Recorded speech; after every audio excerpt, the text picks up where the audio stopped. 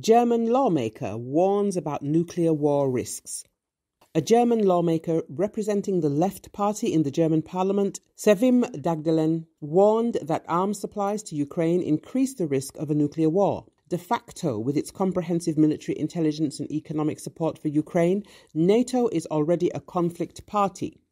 Ukraine is being treated as a de facto member of NATO, she said in an interview with China's Global Times. We are engaged in a dangerous game of one-upmanship on weapon supplies, in which, following the decision to supply battle tanks, people are already calling for deliveries of fighter jets, warships and ballistic missiles, or even nuclear weapons. To stop the war expanding into a third world war and a nuclear Armageddon, we must break away from the military logic of escalation and find a diplomatic route out of this conflict, Dagdelen continued. The lawmaker went on to say that protracting the conflict makes no sense. The effects of the war in Ukraine and the West's economic war against Russia are dramatic. This is especially true for the countries of the global south, which are suffering greatly from the skyrocketing food and energy prices. In Europe, and above all in Germany, the nonsensical economic war is tantamount to economic self-amputation, she said.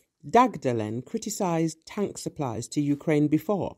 In her opinion, German Chancellor Olaf Scholz should come up with diplomatic initiatives on ceasefire and peace-oriented negotiations. On January the 25th, the German government confirmed that it would send Ukraine 14 Leopard 2 tanks and would issue permits for other countries to re-export these vehicles.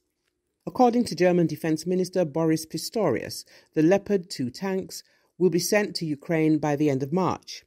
Other countries, in particular the UK, Norway, Poland, Slovakia and France, have also announced their intention to provide Kiev with Western-made tanks. Kiev expects to receive up to 140 tanks from 12 countries in the first batch.